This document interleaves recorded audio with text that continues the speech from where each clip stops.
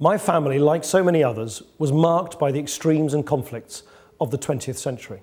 My mother spent part of her childhood in a prisoner of war camp. My father's mother was forced to flee the Russian Revolution.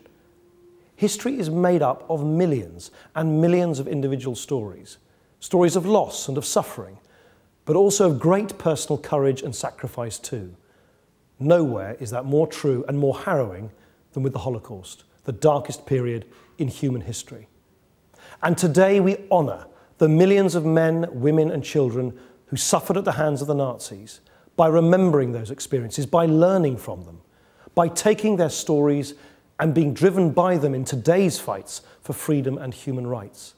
We honour the victims of the Holocaust by standing against those who right now, across the world, seek to peddle hate and prejudice by insisting that this century will not repeat the horrors of the last.